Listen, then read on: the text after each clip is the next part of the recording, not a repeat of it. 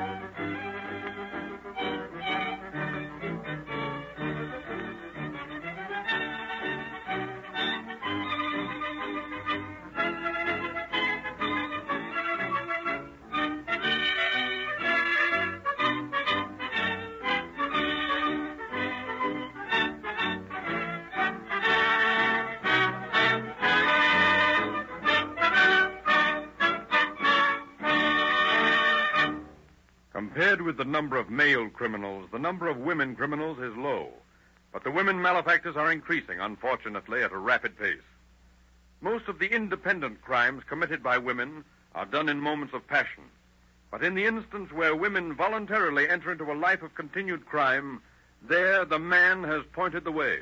And just like the man's criminal life, the woman's is horrible and brief, for the law makes no distinction between the sexes.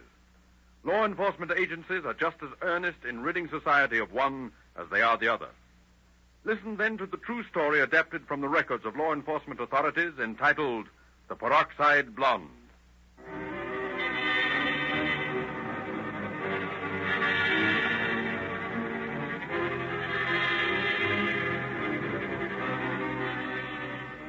In the home of Deputy Sheriff Cosno Kirsch on the night of October 24th, 1936. One, Stoop. Keep your shirt on. You found nothing yet? Sure, an overcoat, a bathrobe, and a bunch of neckties. I better get a lot of jack. Hey, wait a minute. What's up? Here's a couple of rods. Let me see. See, a 38 S&W and a 32. Lamont. There's a pair of handcuffs.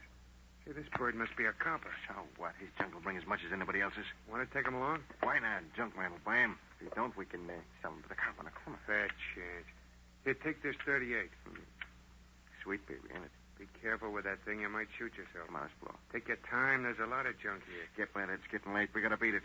Okay, give me a hand with this stuff. We'll go out the back way. Yeah, I bet this copper's gonna be sore when he finds out about this.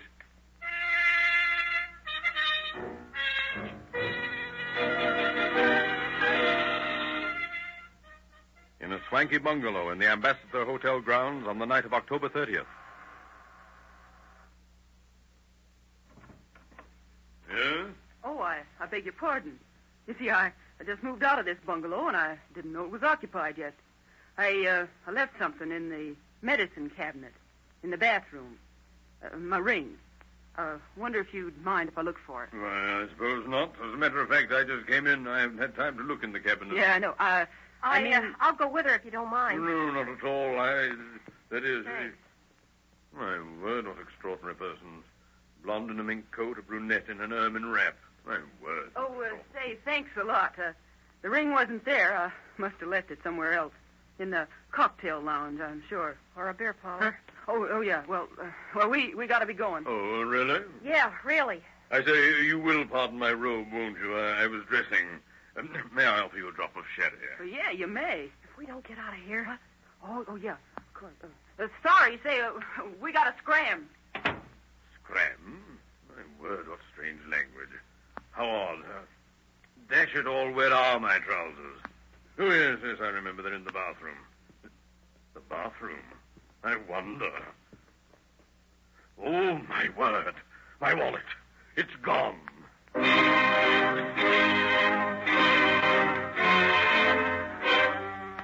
On the morning of November 10th, Inspector Stensland of the Sheriff's Bureau of Investigation receives a visitor. I'm Inspector Stensland. What can I do for you? I want action. I'm tired of this happening to me every time I leave my home to go to a theater. I'm a citizen and a taxpayer, and I want something done. I want it done today. Not next month or next week, but now. I'll see my lawyer. Yes, but what's the trouble? I've been robbed. Well, when, where, and how? Last night at my home. How? Oh, well, how should I know? Well, let's try it again. Now, who are you? I'm Dr. Chester, and you've been robbed, I know. Now, give me a list of the stuff, Very well. A full-length ermine cape. A three-quarter-length ermine cape with rhinestone clip. A silver fox cape, a silver fox muff. A set of sable furs. I thought you were a doctor. I am. You sound like a furrier. Now, what else? A short ermine jacket, a silver fox neckpiece, a silver fox collar. Yoicks. What? Nothing. Go ahead. A diamond and sapphire bracelet set in platinum, a smaller diamond and sapphire bracelet, a platinum watch chain, a platinum and gold cigarette case. Jeweler now, huh? What is that? I said nice jewelry. Go ahead, Doctor. And a pair of cufflinks. Yes, Doctor. I think that's all. Are you sure? Well, certainly I'm sure. Isn't that enough? Oh, quite enough, Doctor. I'll send an officer out to talk to you and get a complete description. Very well, I'll be there. What's the value of the property, Doctor? Between $14,000 and $15,000. Okay, we'll get on it right away. That was another one of them. Thomas. Yes, Inspector? Here. Here's a list of the robberies that have been reported in here since the 1st of October. Now, get on them. Got enough of them. Now, those jobs all look alike to me. The folders are all there on every job. You'll find most of them are as alike as to, well, method of operation. And Where are they located? all over. These babies look like smooth birds to me. Old heads at the game, probably. Now, I want you to round that bunch up. I don't care how long it takes, who you have to use, or how you do it. But get that gang of housebreakers. I think there's two women, the ones who pulled that Ambassador Hotel job, are in this mob. Well, for the purpose of your work, assume that they are. Well, it's a cinch if these babies have been operating as long as these reports indicate. They're pretty apt to be known around the joints. Guess I'll put the old grapevine to work.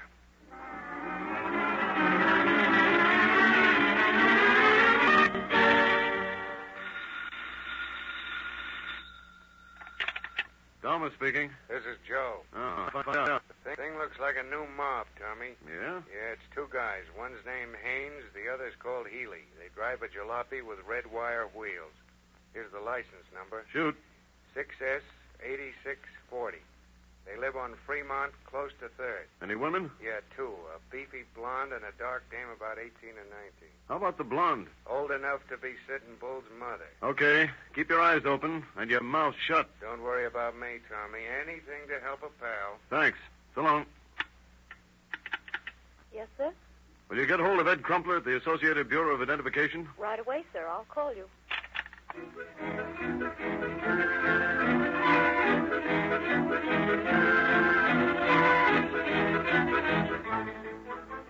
Come on in, Ed. Sit down. Yeah, I came down as soon as I got your message. What's up? Got to clean up a burglar gang. Oh, just like that, huh? Yep. Stensland's orders. Who are they? Search me. All I know is that there are at least two men and a couple of women, and they drive a Ford sedan with red wire wheels. Any idea where they live? Somewhere on Fremont, near 3rd. Should be easy to find out where they can live around that neighborhood. I have an idea that it's in that hotel in the corner or one of those apartment houses in that district.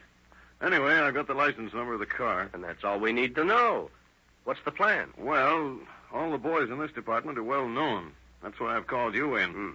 You're not known as a dick, and maybe we can get a line on these boys, get in with them, and get enough dope on them to knock them over. Okay, I'll get on it at once.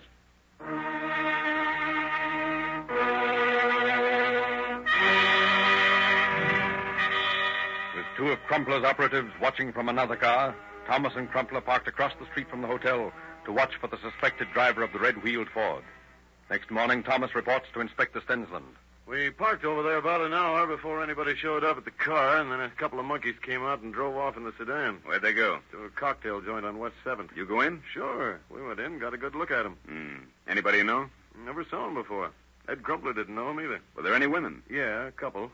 One of them's a blonde, about 38 years old. The other one's just a youngster, 18 or 19. Very dark. Sounds like the description of the two women in that Ambassador Hotel job. One of the boys over at the cop house knows the dark girl. Says her name's Dorothy. Picked her up once for questioning. Any record? Nothing we could use. Well, what are your plans? Well, Ed and I are keeping a couple of boys on watch all the time, and when we relieve them, we're going to try and make a contact with those two birds that we saw last night. And what's going to keep these fellows from recognizing your car if you keep following them around? Well, we thought of that. We fixed the headlights so we could turn them on independently, and we drive around a while with the left one burning, and then we switch over to the right one, and then we burn them both for a while. Some cop's going to pick you up if you don't watch out. That's what we've been worrying about. Well, don't try to get me to fix your ticket, and don't put it on the expense account.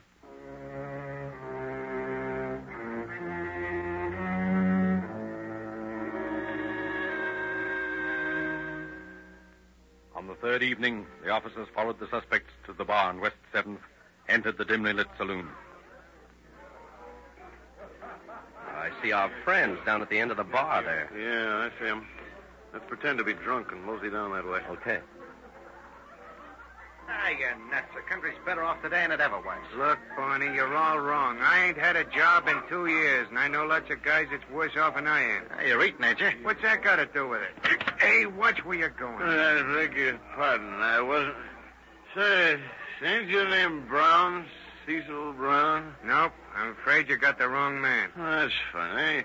You look just like a guy I used to soldier with. His name was Brown. Sorry, old pal, my name ain't Brown. Oh, well, this is no offense, no offense. Let me buy you a drink, huh? Well, Oh, come on. Now, what do you have? Scotch.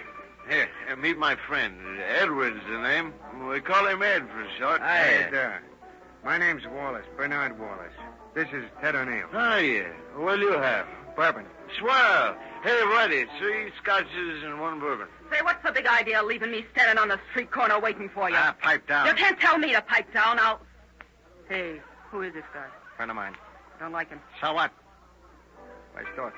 Be here in a minute, the rat. You two been fighting again? I'm gonna flatten that dame like a pancake someday. You and who else? You make a pass at me and I'll mess you up something awful. Yeah. What's the beef this time, babe? Ah, this blonde beef truster insisted on wearing that coat tonight instead of leaving it with the rest of the stuff. Well, let her wear it. Yeah, you must be nutty.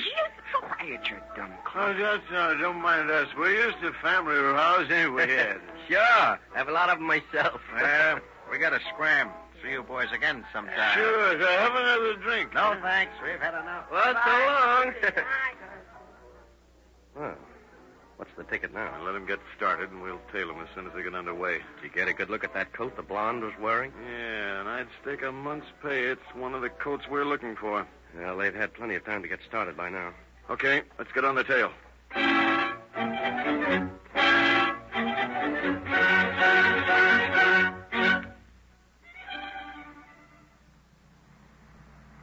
There's the car parked in front of the hotel. Yeah, I see it. Better park here and we'll keep an eye on it. Is that the time? Just 10:30. Hope we don't have to sit here all night. Wait a minute. You see that Buick coupe over there? The one that guy's getting out of? Yeah, I saw that bird here last night. Where does he fit into this picture? I got a hunch that it's somewhere in it, all right. Hey, look. There's that blonde coming out of the hotel. With an armful of clothes. Uh-huh, I thought so. She's loading the stuff in that Buick. Fence? Looks like it. Yeah, that guy looks like a Turk to me. He's helping the blonde load the car, all right. Looks like they're ready to pull out. Let them pull. We'll be right behind them. Brown and Saxon are parked down the street. They'll keep an eye on the Ford. Did you tell them to search it tonight? Yeah, they'll bring anything they find over to the office. Okay, go follow them.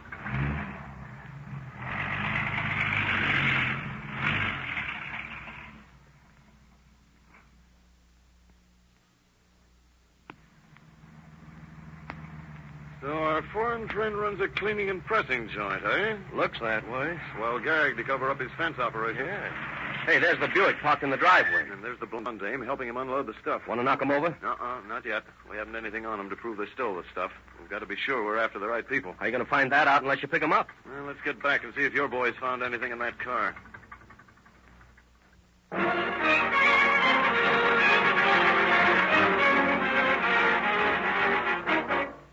Back at headquarters, Thomas and Crumpler find that Crumpler's men have brought in a quantity of things found in the suspected car. They begin checking it with burglary reports in an effort to ascertain if the suspects are the ones they seek. One sealskin coat, 2 flashlights, and a hunting knife. It's a handy tool to have around if you want to jimmy a window. Yeah. This coat is what has me stumped, though. Not on any of the burglary reports? Not a one. How about the flashlights? Not much of a chance of identifying them. Well, according to this report here, this fellow in Glendale, he had a peculiar kind of battery in his flashlight. Let's see, saw that name somewhere in here. Wait a minute. Oh, yeah, here it is. He said he had new Revere batteries in it. Let's take a look. Yeah. A minute. There you are, Tommy. Revere batteries are new ones. That's the first definite thing we've had on those monkeys. Want to take them now? I don't see how we're going to pin a dozen robberies on this bunch on the strength of finding a certain kind of flashlight battery. Well, I guess there's nothing to do but keep watching them. Thomas speaking. This is Brown. Crumpler there? Yeah, just a minute. Brown, he wants to talk to you. Oh, thanks. Hello, Brown. Listen, Ed, I just followed our boyfriends down past the creamery on Santee Street. Looks like they're casing a job there. Did they notice the car had been searched? Didn't seem to.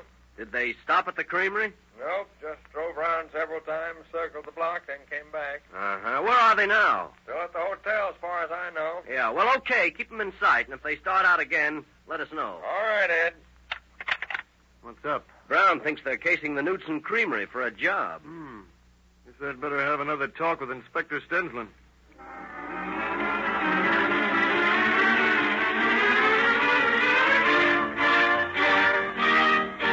Next morning, Thomas reported the new developments in the case to his superior officer, Inspector Stensland. If they try to knock over that creamery, there's going to be trouble. And how? That night watchman down there will shoot it out with them if they try to get in there. And we don't want any bloodshed in this case if we can prevent it. After all, our job's to prevent crimes as well as to solve them. Want me to pick them up? Yes. Yes, I guess you better bring them in tonight. We haven't much to hold them on. I know it, but we can hold them for a while on suspicion. Maybe we'll find enough evidence on them to warrant a charge, or, well, maybe one of them will talk. Unless I miss my guess, that brunette Dorothy's ready to talk now. Okay, pick them up. We'll see what we can get out of them.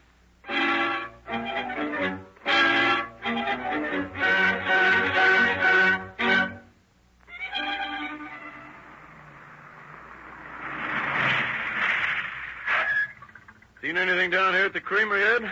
No, not much. Brown and I saw the boys once. Saxon's got a good look at them, too. They're wary cusses. Seem to be when they're on a job. Looks like they were looking the place over. Yeah, both times they passed, they slowed down and took a good look at the whole layout. They never did show up at the hotel. I've been waiting since 8 o'clock. 2 hours, huh? Yep. What do you think of leaving Brown down here? You, Saxton, and I can go back to the hotel, and if they show up at either place, we can grab them. That's okay by me. Hey, Brown, I'm going back uptown with Thomas. Okay, Ed, see you later. I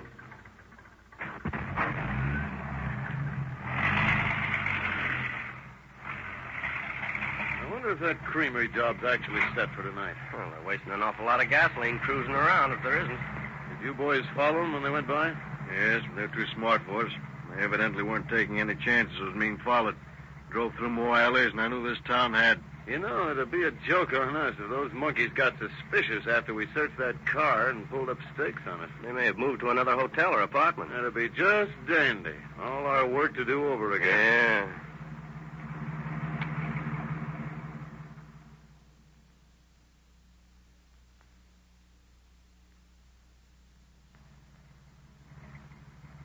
You know, these birds are tough. Think we ought to get the other boys over here? Well, that's up to you, Tommy.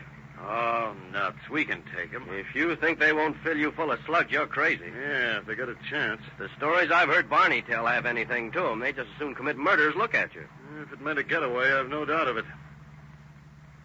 Well, here's the hotel. See the car anywhere? Nope. What if those monkeys have tumbled to us and pulled out? Might as well park and wait a while longer. Silently, the officers waited. Deputy Thomas, his 2 companions, Crumpler and Saxon. Minute by minute, time ticked away. 11:20 and no sign of the suspects. 11:25, still only an occasional automobile slipped down the almost deserted street. 11:30, suddenly Crumpler grabbed Thomas' arm. There they are. I see them. They're by themselves. Wonder where the women are. At home, probably. Let's go. Right. I think I saw a car, fellas, and we turned the corner by the creamery. Get your hands up, Healy. You too, Haynes. You're making a mistake, mister. My name's O'Neill. Yeah, Haynes will do right now. Come on, you heard him. Get him up. What is this, a heist? We're from Sheriff's office. We want to have a talk with you. Say, wait a minute. Let me get a look at you. Why, you lousy rat, so you're a copper, are you? That's right. So that's why you was buying us drinks. Why ought to knock your Take teeth it out? easy, take it easy, pal. We're taking you in. Get started. Go on. Get in. on. Get your Come hands on. up. Get in.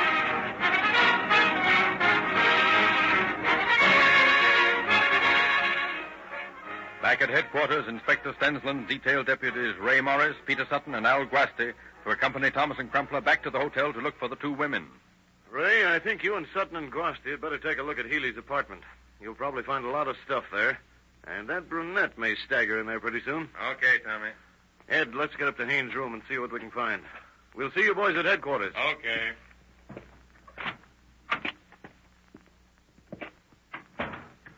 203 was the number, wasn't it, Ed? Yeah, 203. Let's take the stairs. Might save time.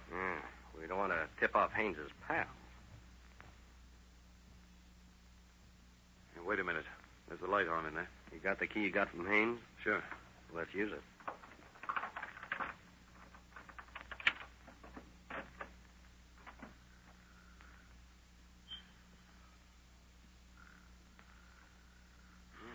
The blonde. Guess she's waiting for Haynes. Boy, listen to her saw wood, will you? Shame to wake her up. Let her sleep. Looks comfortable in that chair. Let's take a look around here. Here's something wrapped up in a handkerchief. Let's see it. Boy, get a load of that. Jewelry. Scads of it. This is the right place, all right. Hey, take a look at this stuff in this closet, will you? Enough fur coats to start a store. Yeah, a live look at those clothes. Guess they haven't had time to deliver these to the Turk out on Vernon. Uh-oh. Here's something. What is it, Tommy? Nice little 38. Well, there's a map of some sort. Let's see it. Ed, look. Huh? This is a map of the Knudsen Creamery offices. I guess we scared them off that job. Well, let's wake up our little playmate and take her back to the office. Yeah. Boy, she looks peaceful. I'll bet she is, too. Just like a buzzsaw. Come on, get up. Wake up. Come on. Get up, get up. Hey, who are you? Never mind. Come on, we're taking you to jail. Go away. You bother me. Go. Come on, Ed. Give me a hand. Let me alone. Come on, you. Move along.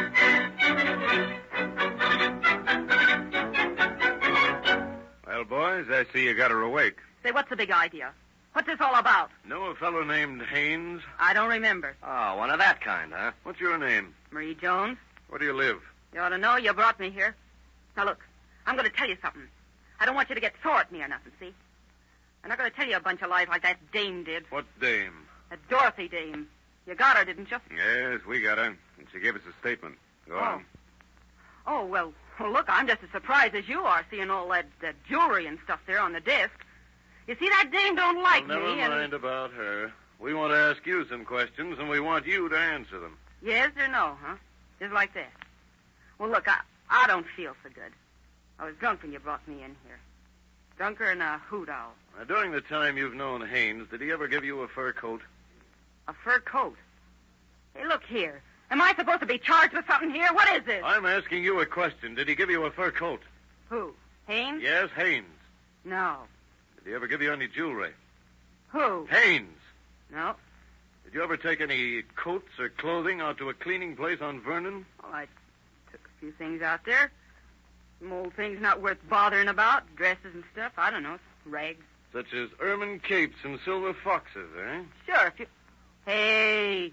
No, absolutely not. It might interest you to know that our men have arrested the man who runs that cleaning shop. We saw you go out there with him, saw you unload a carload of clothing and fur coats, and we found all that stuff in there. And this picture of you. Ever see that before? Oh, for the love Do you of... run around undraped like that very often? Hey, look. I don't know anything about that picture, see? I don't know anything about him at all. I was in the store alone, drinking with somebody, and they wanted some pictures. You tear that up, there ain't no negative. I didn't even know they'd been developed. I didn't know anything about the things. Nuts. We can't get anywhere with this woman. Bring the other girl in here, Thomas. Okay. Bring Dorothy in here, will you? Sit down, Dorothy. Where'd you get her? Friend of yours? That dame? Don't make me laugh. That pan of yours don't make me hysterical either, sister. Save it. We want to know something about your boyfriends, Dorothy. Yeah? What do you want to know? Recognize any of the stuff on that desk there? Sure. I've seen it all. Where? When the boys and this blonde dame here swiped them from the houses they broke into. Why, you crow-headed little rat, I'll tear your eyes out. Oh, no, you won't. No, you won't. Sit down. I said sit down. Dorothy, did Healy... Oh, he's your boyfriend, isn't he? Yes? Did Healy ever give you any clothes or jewelry? Gave me a ring once and a watch. This it? The one we found in the apartment? Uh-huh. Did he ever give you any money? Are you trying to be funny? No, he never gave me any money. I gave him all I had, though, to buy liquor with. Know anything about the cleaning place on Vernon where the stuff was stored? Sure. That Turk out there, he was buying the stuff from the boys. And this dame here used to haul the stuff out there. She was in love with the guy that owns the joint. Nice girl, isn't she? You like her type. Personally, I don't. Someday I'm gonna fix you up, baby. How? I'm gonna climb your frame for all it's worth. Listen, you corn-fed bottle of Peroxide. You lay a finger on me, and I'll bat you down so hard they'll think we're having another earthquake. Oh, yeah? Well, how do you like that? Oh, you asked for it, sister. Oh, why, you little rat, I'll bet your head in for that. You want to know? I'll clean you. Ladies! This isn't done in prison.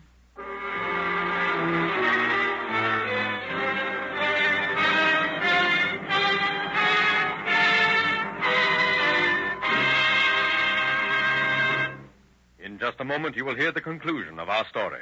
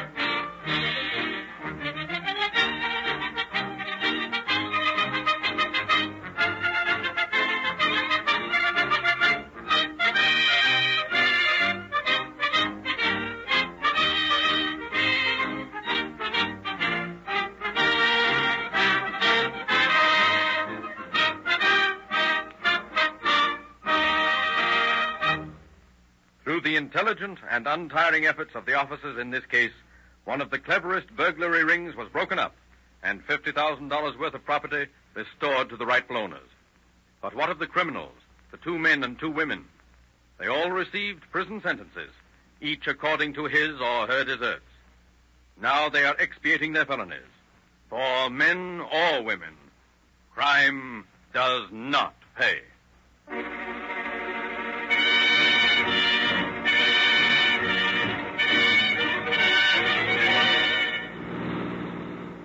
Calling all cars, attention all cars, cancellation broadcast 225.